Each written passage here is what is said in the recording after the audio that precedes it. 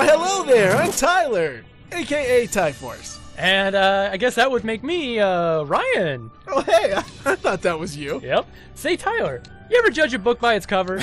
Well, I definitely judge a toy box by its screenshot in the community content menu, if you know what I mean. I do, because everyone knows that the cooler your screenshot is, the more likely people are to play and download it. So today, we're going to share some tips on how to make an awesome screenshot to help your toy box get noticed. Sounds good. So first, load the toy box you want to make a screenshot for. To help you out, place a target camera, then connect it to a locator. The position of the target camera and its connected locator create the camera's angle. To see how things look in the camera so far, connect an action button to it that will make it activate. Hit that button and voila! This is our shot, as it is right now. And as you can see, this shot doesn't really have that majestic flair we were hoping for. So let's try moving the locator down a bit. Also keep in mind that the distance the locator is from the camera affects how much it adjusts the angle. And to give you even more control over your shot, you can go into the target camera's properties and adjust the offsets. That is correct. Adjusting the offsets will only affect the framing of the shot, not the angle. Now, I like what I see. But wait, you haven't even gotten to the good part yet. What?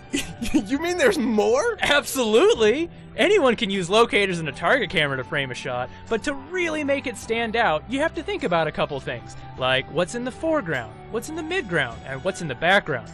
Also, try placing interesting things around the third lines like these, like a character, a set piece, or anything else that looks really unique. That's what us professional screenshot makers do. Then, when placing your character in the shot, be sure not to crop your character at their joints, it just looks weird. Also, make a point to have all the character's arms and legs readable, especially with an action shot. Which raises the question, how do you get your character in a cool pose? I'm glad you asked, Ryan. A lot of characters have interesting idle animations that you can capture.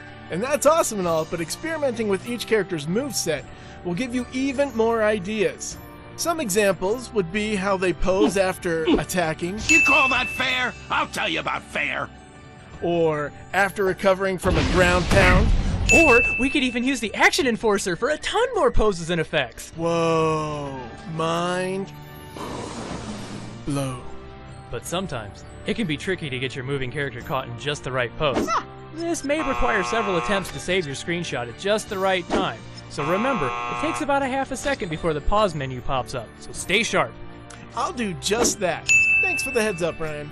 And for those of you who want to knock it out of the park, take a tip from Tyler over here and create your very own title screen, like in the Boss Bastion toy box. Thanks, Ryan. But I essentially just used a target camera and a locator, which we've already discussed, and had the camera facing a giant block art.